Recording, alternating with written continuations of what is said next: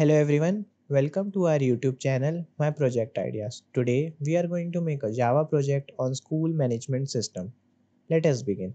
Let us first see the requirements. You will be requiring a Java IDE. You can choose any IDE of your choice and a swing module to create a good looking interface. Let us now understand the working of the source code.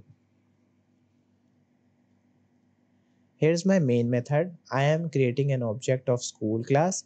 It is a GUI form. So to create one, you need to go over here in the project package, click on new, click on Swing UI Designer, and then click on GUI form.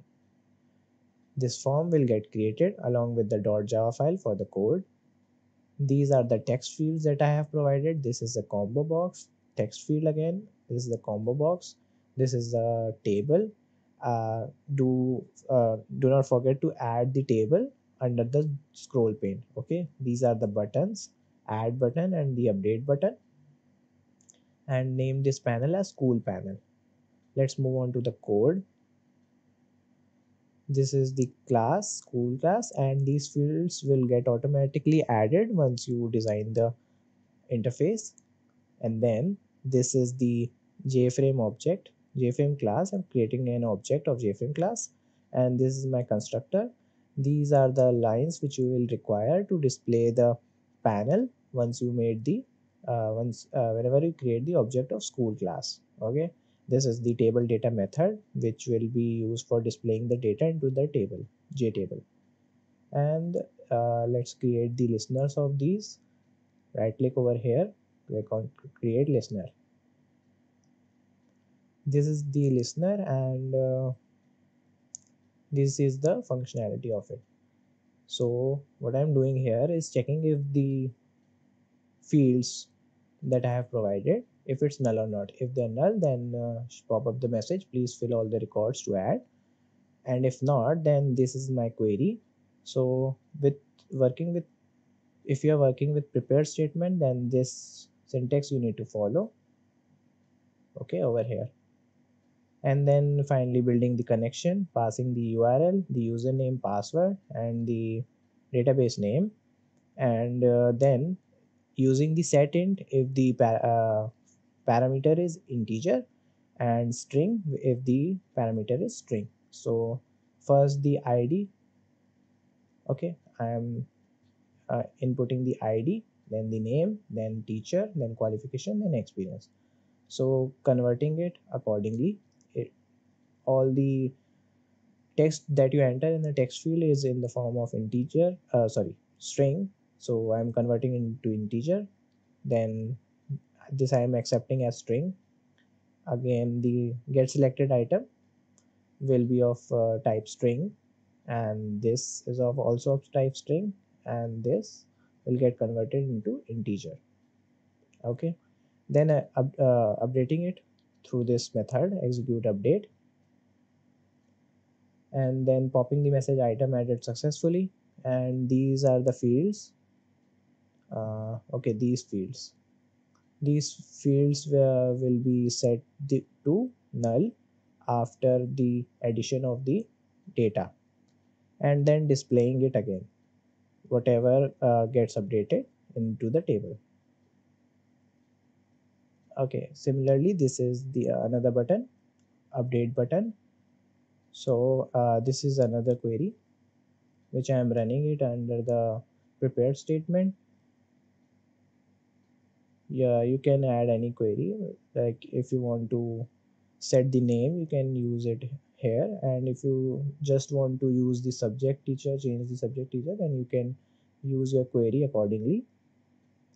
So this is the and prepare statement to run the query, then this method to update the database, and then finally popping the message updated successfully. Okay, and then again calling the method table data to get the updated data into the table. I have created a mouse listener over here. Okay, you can create one by going over to the table, right click over here, click on create listener. I have already created one. Okay, this table, create listener, go to mouse listener. Okay,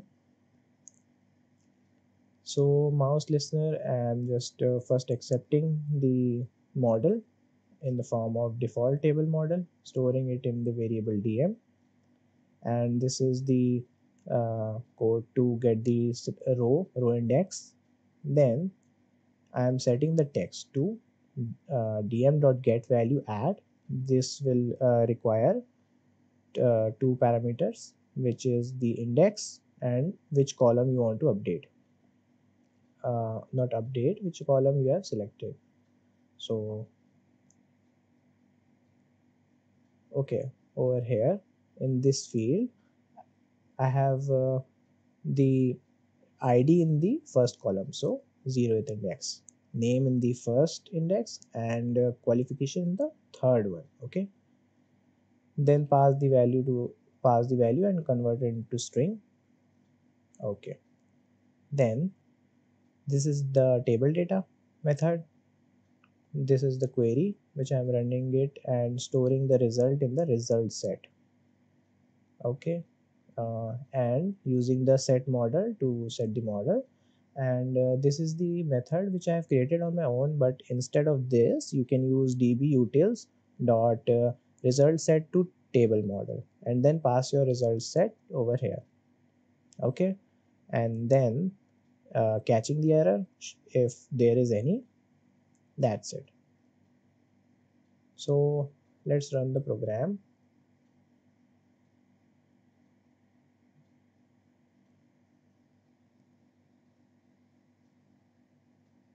Okay, I have already added one, so let's add another record.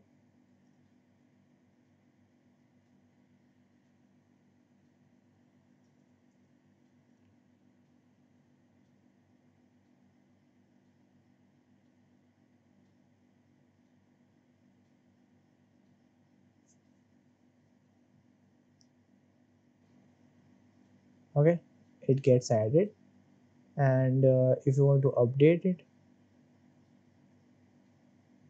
okay, select it. Suppose we want to update the subject. Okay, okay, see, it's get updated. This is it. Thanks for watching. I hope you understand the working of the code. Subscribe to our channel for more interesting project ideas.